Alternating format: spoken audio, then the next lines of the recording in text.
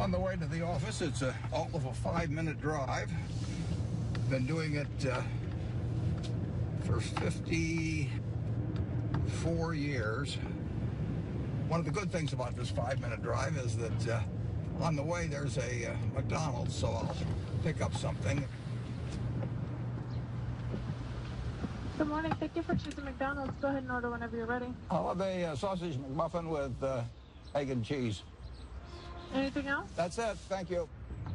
And I tell my wife, as I shave in the morning, I say either 261, 295, or 317. And she puts that amount in a little cup by me here, and that determines which of 3 breakfasts I get.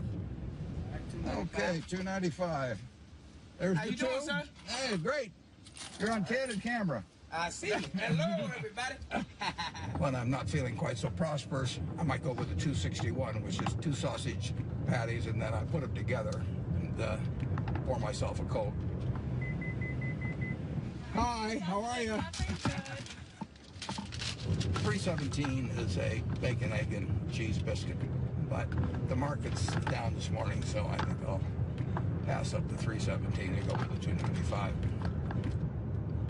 Grade school where somebody did something for the king, and the king said, "What can I do for you?" And he said, "Well, let's take a chessboard and put 1 kernel of wheat on the first square, and then double it on the second and double it on the third." And the king readily agreed to it, and by the time he figured out what 2 to the 64th amounted to, he was giving away the entire kingdom. So it's a pretty simple concept, but over time, it accomplishes extraordinary things.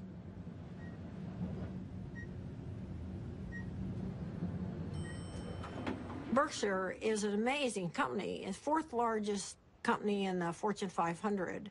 He is the only person who has ever, from scratch, built a company that is in the top 10 of the Fortune 500.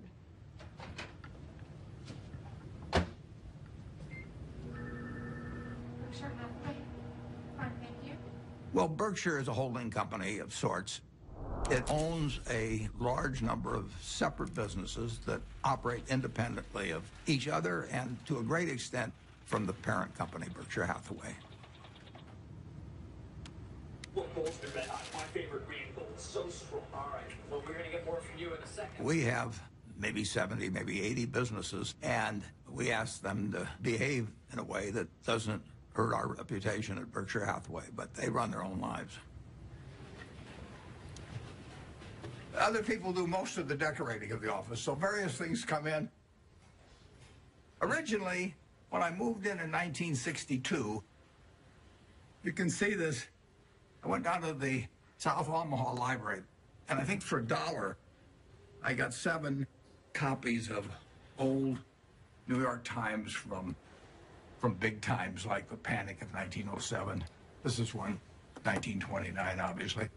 But I wanted to put on the walls days of extreme panic in Wall Street, just as a reminder that anything can happen in this world. I mean, it's instructive art, you can call it.